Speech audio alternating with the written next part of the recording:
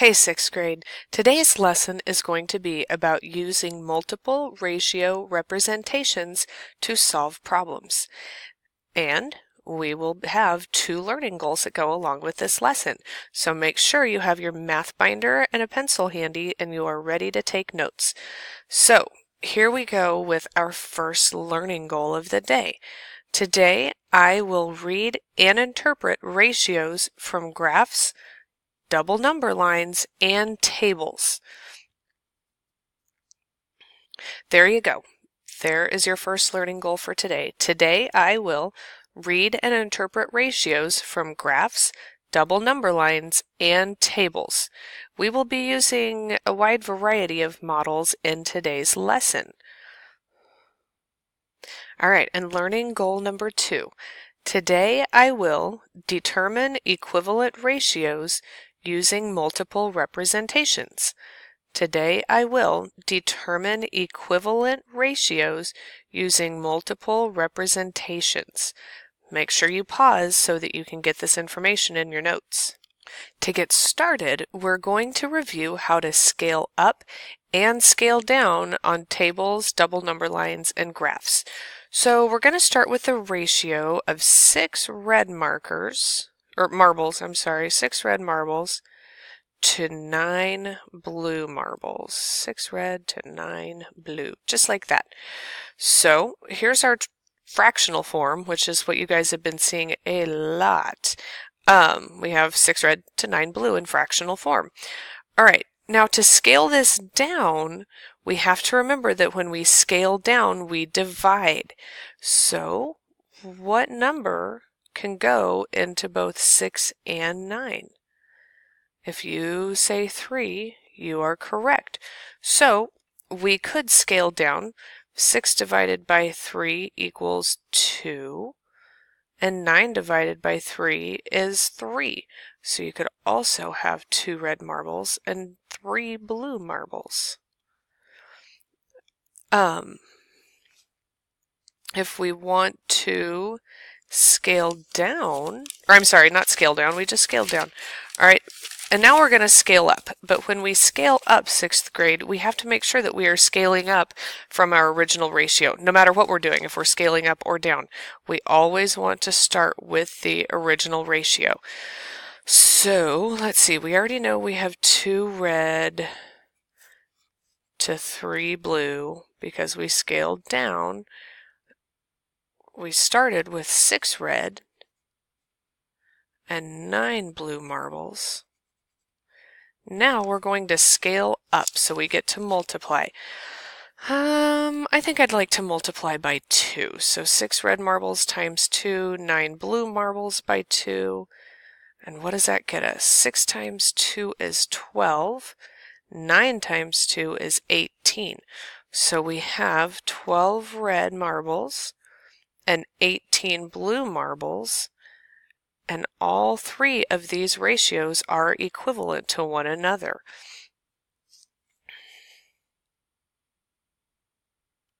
Okay, another way that we can show ratios is by using a table.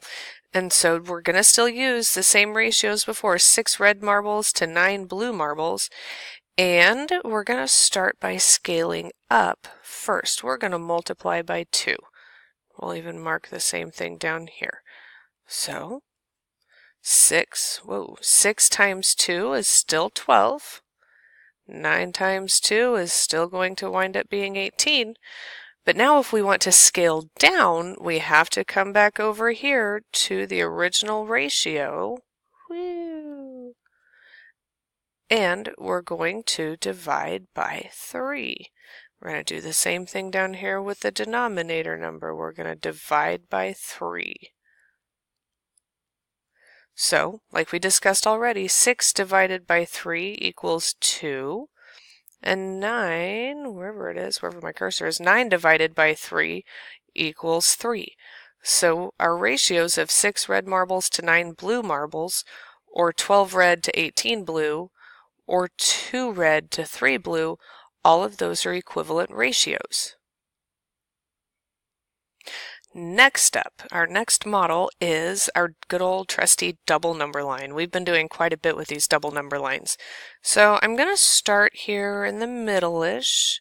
There's my 6 red marbles. And down here, directly below my 6 red, will be my 9 blue. Because every time I have 6 marbles, red marbles, I will have 9 blue marbles. And then to scale down, here we go, there's 2 red. And down below it we'll mark 3 blue marbles. And then to show the 12 to 18, we're not going to move over quite as far. We're going to go 12 down to 18. And there's an example of using a double number line to show all the same information we've just been looking at. Okay, and now we're going to take a look at our graph. In 6th grade, I realize that we have not done a whole lot with graphs just yet, but we're going to start working on that, and we can show the same information here.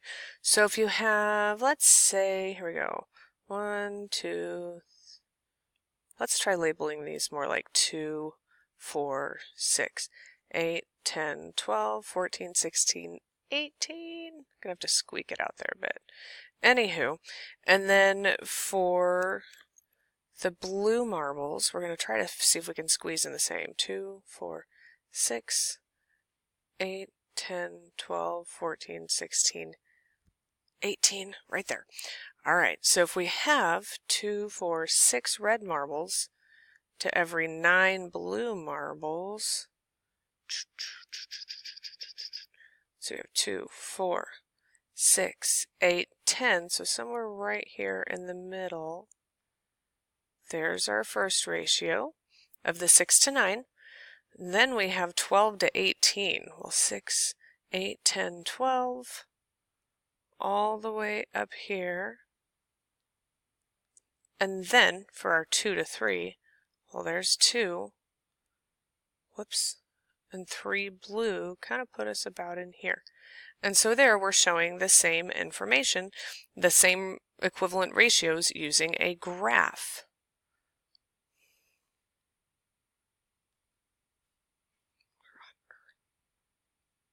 Okay, we're going to take a look at this fantastic graph here that shows the number, it represents the number of gallons of water used every time a toilet is flushed. So, as if we have not gotten enough of bran muffins, we've now moved on to flushing toilets. So, here's the graph that we have in our book on page 364. Question A, over here off to the side, is telling us to write each point on the graph as the ratio of gallons of water used to number of flushes. So, they've already gotten started. I mean, 1, 2, 3 gallons of water to every 1 flush. So if you flush twice, you're going to use 6 gallons of water. If you flush 3 times, you're going to use 9 gallons of water. And on that 4th flush, you are at 12 gallons of water. And I'm going to kind of backtrack a little bit here. Just like we talked about earlier with some of our important math terms, the y-axis is labeled, there's x, and then the x-axis in this one, on this one is labeled as flushes, and the y-axis is labeled as water, and we're keeping track of the measurement in gallons. The intervals on the y-axis are being marked in 5-block intervals. And down for the flushes are also being marked in 5 flush intervals. So, let's see here. So according to your graph, 3 gallons is equal to 1 flush. Whoops. That's a U. There we go. 6 gallons is equal to 2 flushes. 9 gallons is equal to 3 flushes. Someone has been very busy in there. And 12 gallons and this is just what we were shown on the graph, 12 gallons is equal to 4 flushes. All right, question B asks us what we notice about each ratio. I want you to pause the video for just a moment and think, what is our graph showing us about each ratio? Click pause so you can think about it for a second. And each ratio is equivalent to 3 gallons of water used every single time you flush. So it's a 3-to-1 ratio. All right, what I want you to do is go on ahead and answer questions C, D, and E on your own, and then bring your work with you to class tomorrow. I need to see your notes. I need to see your work on this page 364, and you're going to need all of this to share with your partner in class. So have a fantastic evening, and I'll see you all tomorrow.